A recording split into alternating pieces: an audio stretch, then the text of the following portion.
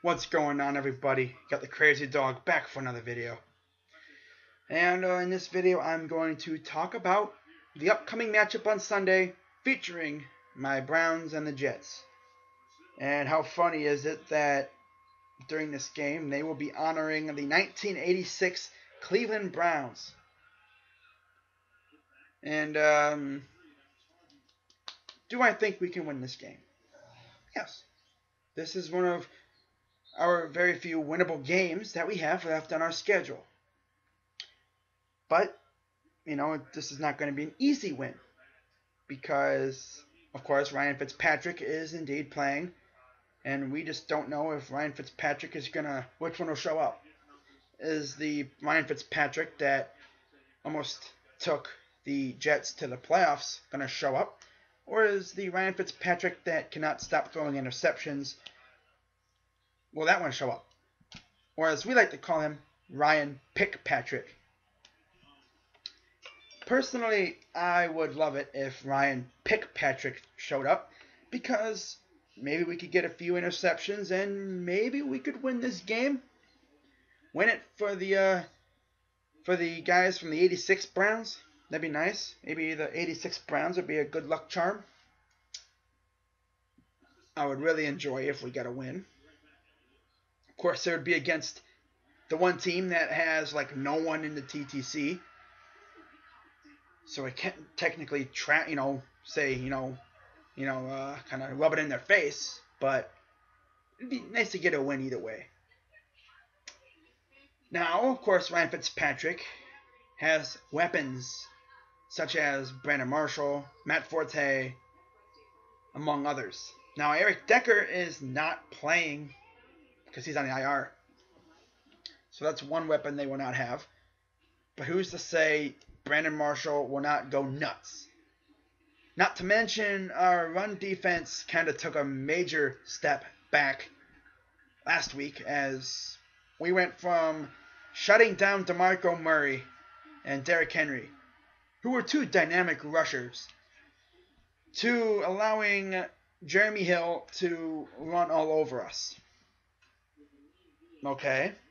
I don't know what that was all about. I mean, you went from shutting down a pretty good runner in DeMarco Murray. I mean, heck, you even sort of silenced Matt Jones. I mean, LeGarrette Blount didn't really do too much. The Dolphins don't really, they do a running back by committee. The Ravens, I don't even know what's going on with them in running back situation. And Ryan Matthews isn't that good anymore. So it's not like, we had any big premier backs except for DeMarco. DeMarco is probably the best running back we've faced so far. Arguably.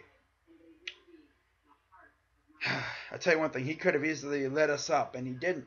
But then Jeremy Hill comes in here, or, we go down to Cincinnati and Jeremy Hill walks up and just freaking goes off for 275 on us. Okay. So where was the defense that shut down DeMarco Murray at? Were they eating some chili? Did they eat too much chili before the game on Sunday? I don't know, but looking at this game, we got to stop Matt Forte. We must cause turnovers. Ryan Fitzpatrick has a thing for throwing interceptions.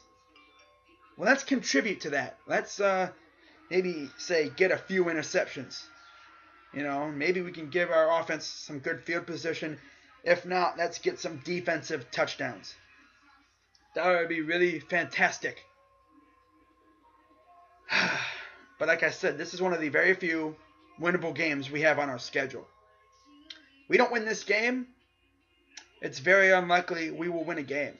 Because after this game, I only see us possibly having a chance against the Ravens and the Chargers. That's it. Every other game, you might as well chalk up an L for the Browns. Unless we steal one, which I don't know about that. I mean, we got Dallas next week. Oh, God. Ezekiel Elliott. Oh, my God, dude. Y'all Dallas Cowboy fans are probably foaming at the mouth knowing that you guys got us next week. Yeah. Can't wait for that one. Can't wait for that one. But for right now, we got to take care of the Jets. And they've had our number the past few meetings.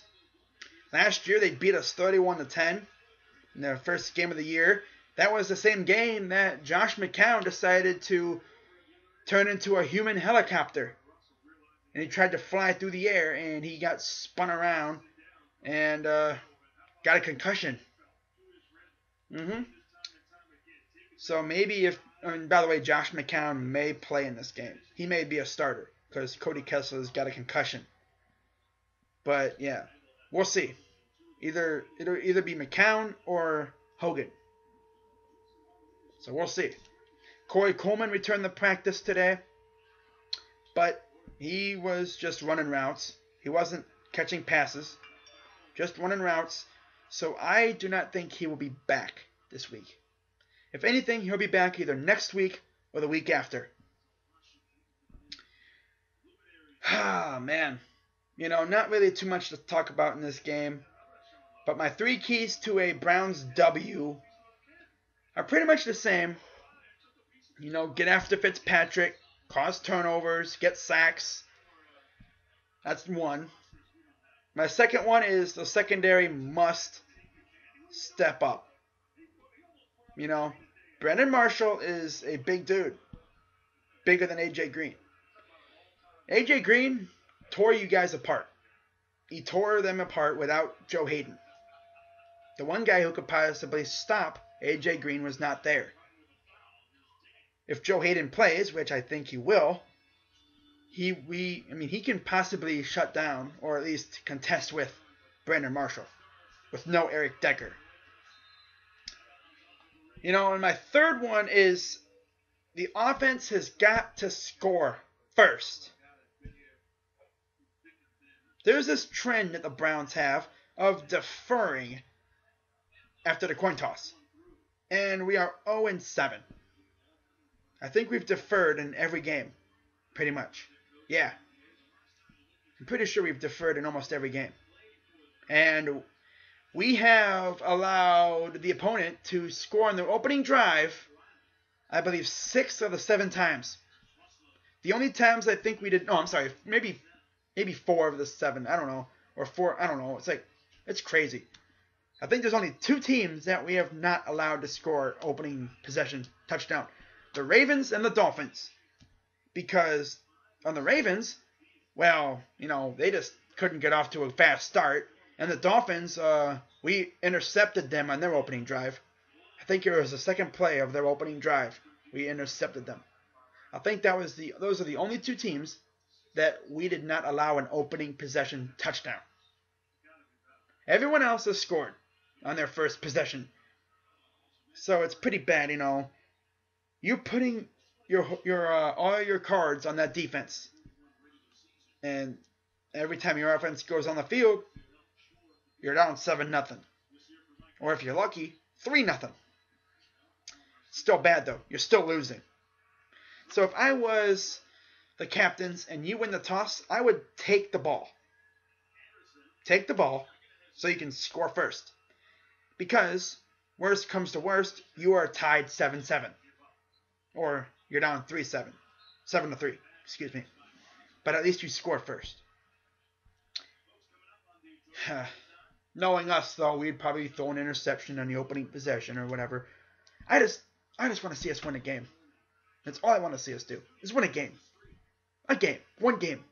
That's all I want to see us do is win one game. I would hate it if this team went 0-16. Because I would know this is not an 0-16 like squad. They have not been playing like an 0-16 team. It's just been bad luck. Of the 7 games that we've played so far, I believe there have been 4 we could have won. We had them in the bag, and we did not win them. We had the Ravens game, literally in the bag. But yet, we let the Ravens claw back into the game.